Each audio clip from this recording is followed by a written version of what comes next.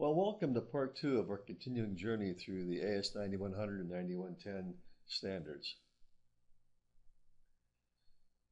To get into just a little bit more detail now as we continue our journey, AS9100 and 9110 contain all of ISO 9001-2000 verbatim.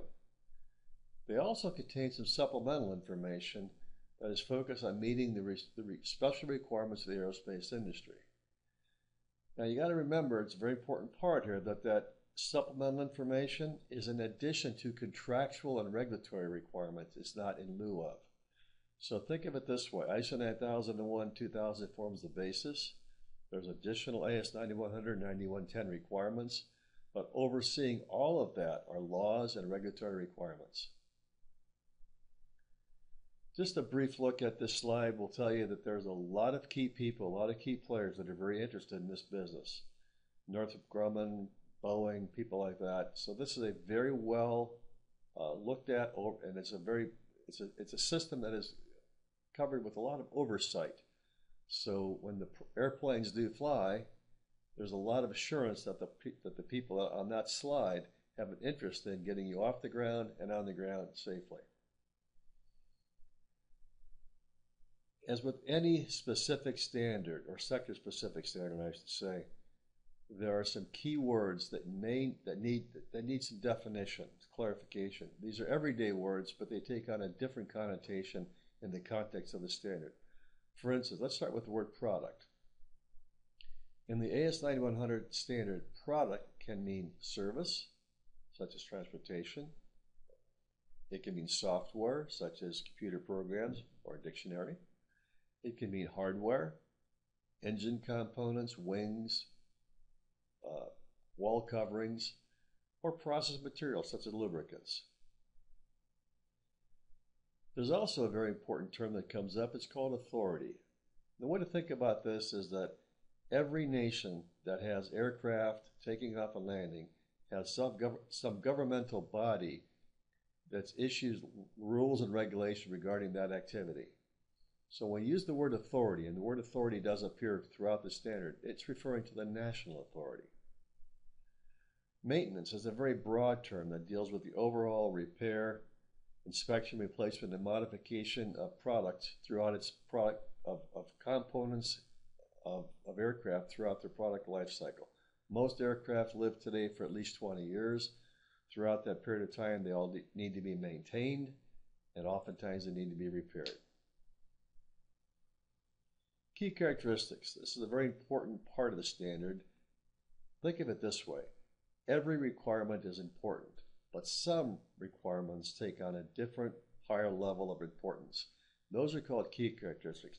Generally, they apply to things like safety, reliability, and fit, interchangeability of components.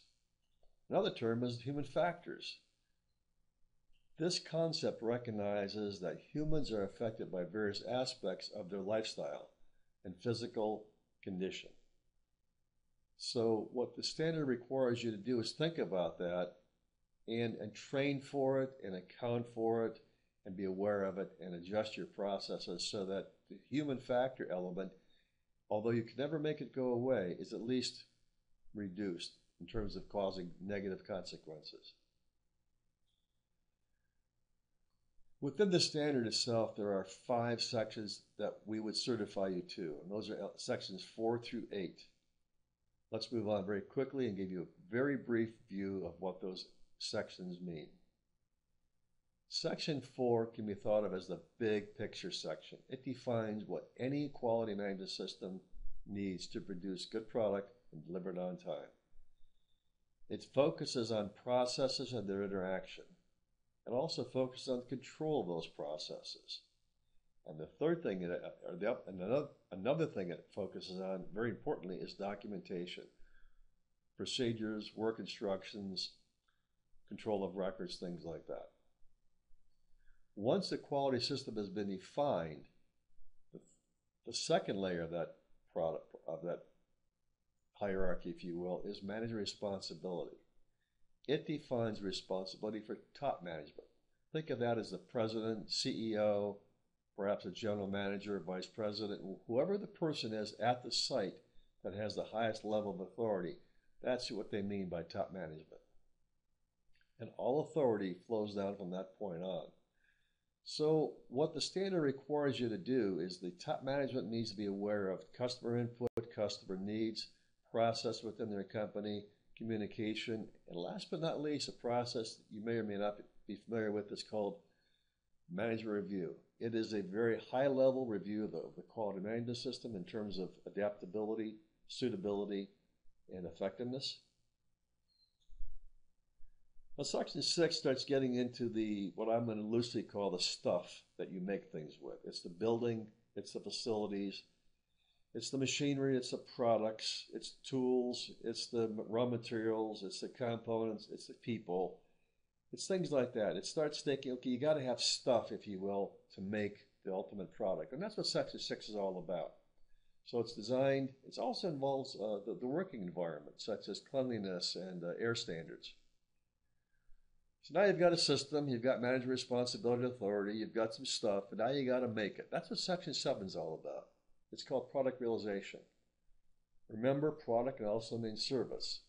What this section focuses on is planning it, designing it, manufacturing it, measuring it, and controlling the gauges that provide data and a feedback loop, if you will, to give you assurance that the product is still continuing to be produced in accordance with all requirements.